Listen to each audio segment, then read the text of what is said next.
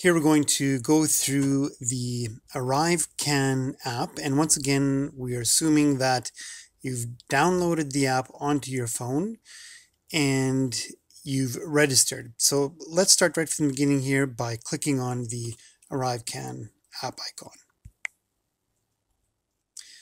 Just a quick splash screen saying we're going to start, and we need to read through this privacy notice. You need to go all the way down to the bottom. Feel free to read all of it. I would suggest that you do, and click next. And this is where you sign into your ArriveCAN. Now I've already signed in to it a couple of times. I've practiced a number of times, so my phone recognizes that login information. Yours may not. You may need to register, but for me, I've already registered, so it's easy to log on. The first thing that we see here, it asks us to get started on our ArriveCAN form. Press start and asks, of course, how you're going to be entering into Canada. You have a choice by either entering by air, by land, or by marine. I think most people will be either arriving by air or by land. For the purpose of this exercise, we're going to be clicking on arrive or entry by air. And this is where we put in our flight details. The first entry is our country of origin. Again, this is it says there in the explanation that this is the last country you stayed in or visited prior to your flight to Canada. So for this exercise, we're going to say that perhaps I'm coming from the United States. So I need to type in United States, and there appears there, United States of America, and which airport I'm going to be arriving in. Now this is the airport that you're going to be going through customs in, so most likely it'll be your first port of entry. I'm going to say Vancouver in this case. So Vancouver International Airport appears. Click on that. The airline, let's say Air Canada. And the flight number, let's go with 777, just because. And the arrival date. Now you'll notice here that you're not able to enter any dates further than 3 days from now. So because I'm recording this on the 1st of August, the 4th of August is the earliest that I'd be able to complete this form. So let's put in the 4th, just to show you. If I try to click on any other date, it doesn't work. So let's click on the 4th of August, and it allows me to enter, pick a time, first the hour, and then the minutes. Let's say a cool 3:45. Done. Everything looks good. I can choose to save or to close, or I can continue to the next screen, which is also saving it. So I'll save it, go to the next screen. So it asks, is your travel related to any of the following travel purposes? So you want to go through these 4 items.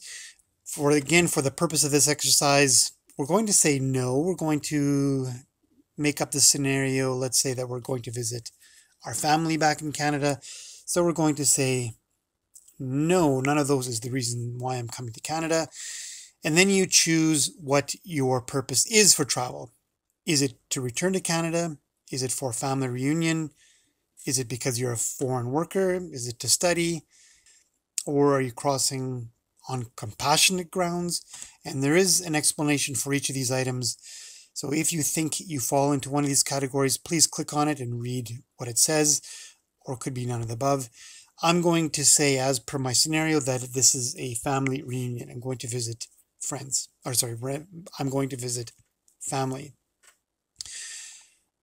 So we have an option here to add another traveler. So if you are traveling with more than one individual. So let's say your spouse or child, or it could be somebody else in your family and you're traveling with them, then you can add them here. I'm going to be traveling alone, so I'm going to just continue on. And this is where enter in our phone number.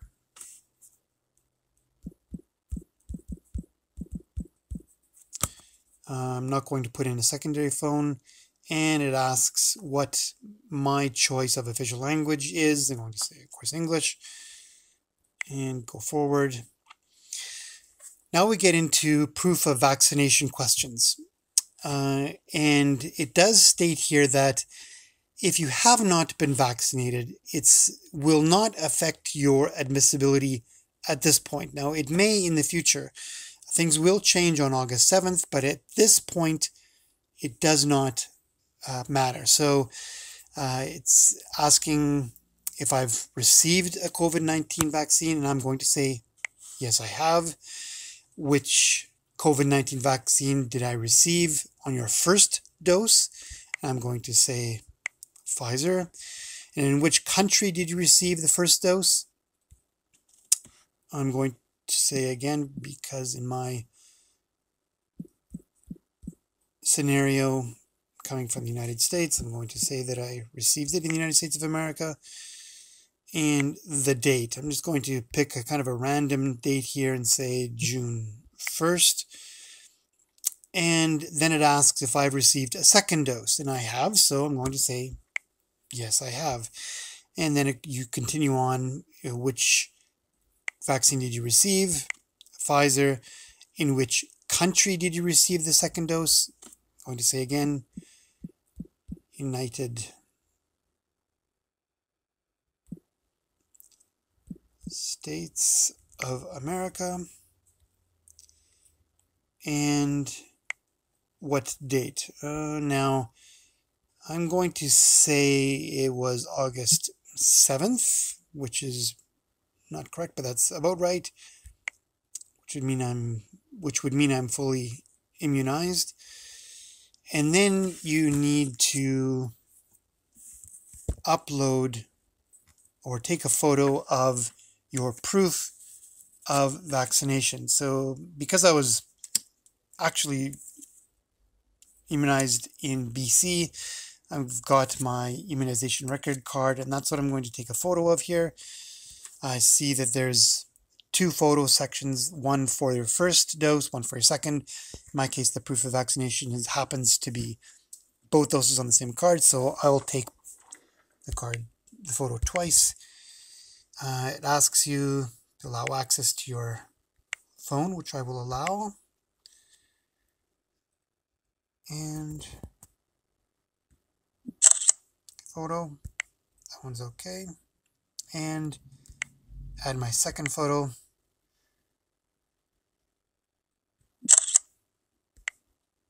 And okay. All right, so now I've uploaded my proof of vaccination.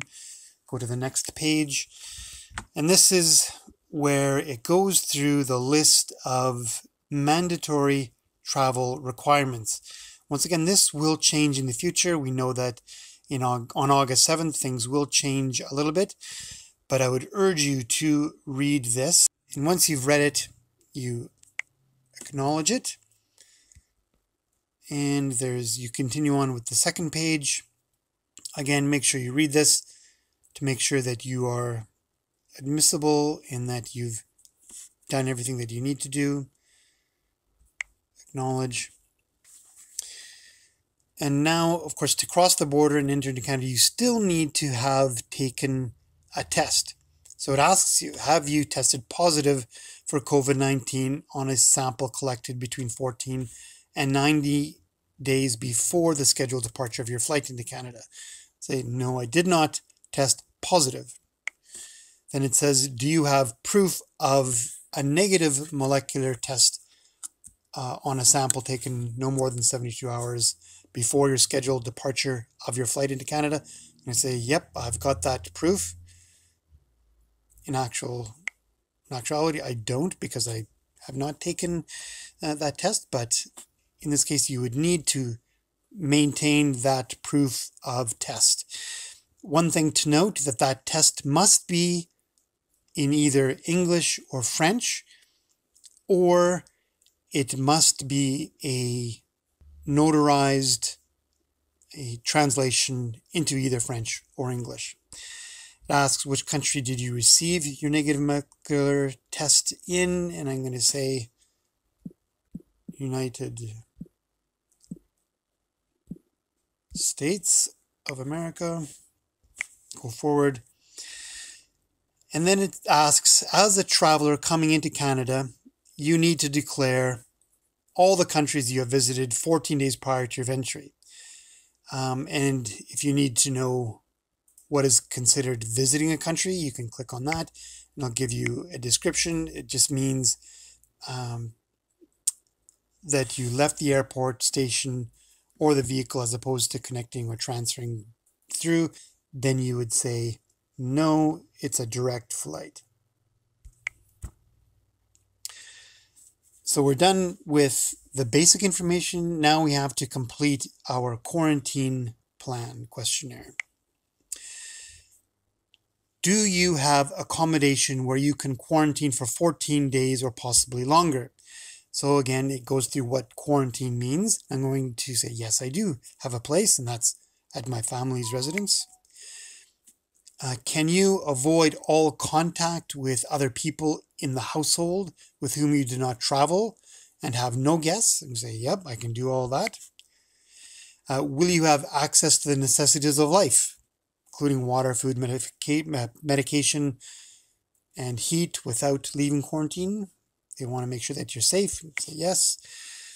Are there at-risk people in the location where you plan to quarantine? And we say, no, nobody's over the age of 65 or none of them have underlying medical conditions. None of them have a compromised immune system. I'm going to say, no, there's nobody at risk where I'm going to be quarantined. Is there a person at the location where you plan to quarantine who works or assists in a facility, home, or workplace that includes at-risk populations? Is your place of quarantine a group living environment, or does it currently house different families? Go ahead and read through that to make sure that it doesn't apply to you. I'm going to say no. And you need to put in your full address, and you need to enter in what type of destination it is.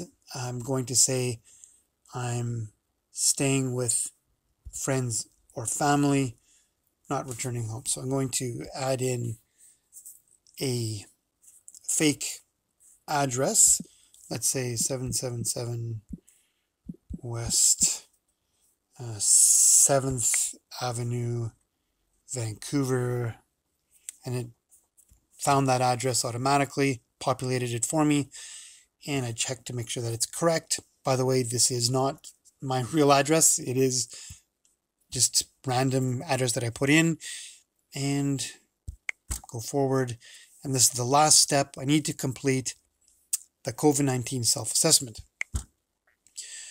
Are you or any of the travelers listed in this form experiencing any of the following symptoms?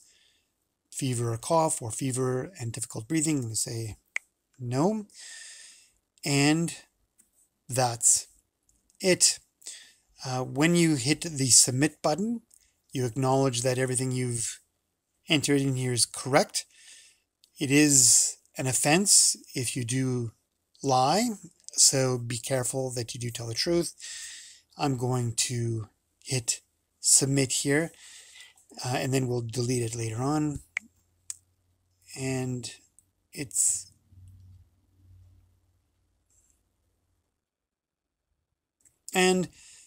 I'm now given my ArriveCAN receipt. Now, one thing that it does not show, or wasn't able to show on this, was me scanning my passport, because I've already scanned my passport once through the ArriveCAN app in the past. It remembers that and keeps that file. So you only have to upload your passport the one time. So there you go. When you arrive at the border, you will be asked to show your ArriveCAN e-receipt. All you need to do, we'll just close out of this, click on your ArriveCAN app, and the trip summary and ArriveCAN e-receipt option is there, and you click on it, and that receipt shows up with the ticket and when I'm supposed to arrive. But again, this is fake and I will delete it, but this gives you a good idea on what to expect when you complete your ArriveCAN information.